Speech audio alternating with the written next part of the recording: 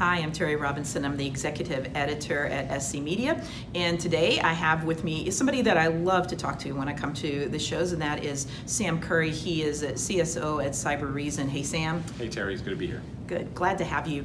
So today we hear a lot about public-private collaboration. It's something that we've heard at RSA through the course of this week. People talking about it in so many different ways. It sounds like a great idea. We all know it's necessary, but it's not an easy thing.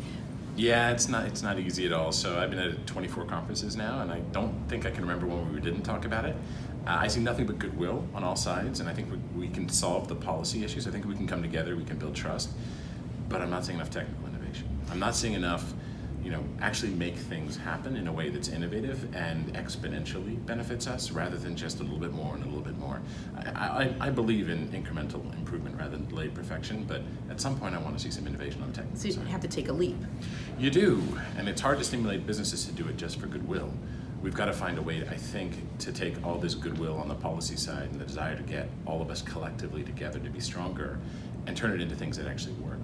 More than just mouth, more than just like talking about it and shaking hands a lot and coming to RSA conference and saying, awesome. We actually have to build stuff. Okay.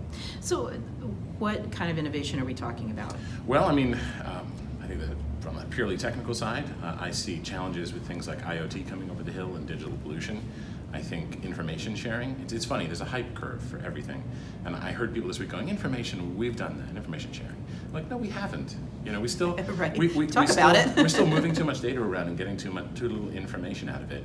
No one's thinking about how to do it in a symmetric way or how to create third parties that might tell us where to connect and when to connect, rather than just I share with you and you share with me. We deal with liability from a policy perspective. Let's actually innovate. Authentication.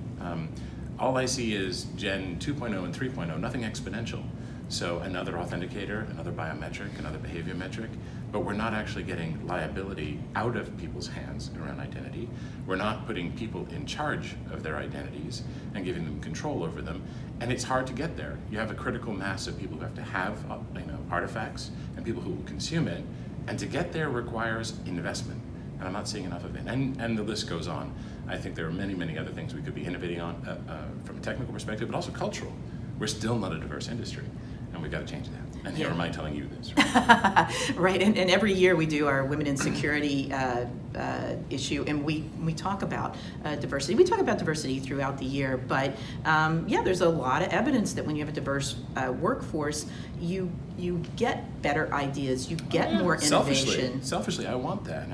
If I'm trying to understand the opponent who doesn't have a diversity issue, by the way, then how am I going to do it with a room full of people who all think the same way? And I don't believe we have a talent gap. For all that we talk about, yes, it's hard to fill recs.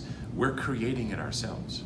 We are not opening up to people from different backgrounds and different educations and saying, you're all welcome in cyber, and they want to be in here. I think we need to innovate in that sense, both culturally, but also from a technological perspective, and say, I'm making this easier for you to understand the cyber challenge and become one of us, instead of saying, I just can't find a unicorn. Also, do you think people are just protective to sort of the status quo? And they are, but I don't know.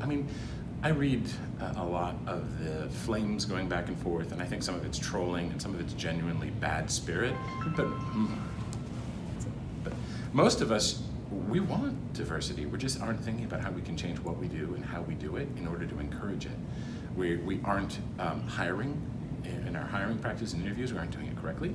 We aren't designing interfaces for people that don't have the same backgrounds as us.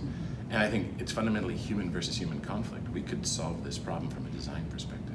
Okay, great. Well, I can't disagree with any of that. Sam, I certainly appreciate you being here with us today. It was good to see you again. And thank you all for tuning in. I'm Teri Robinson with SC Media.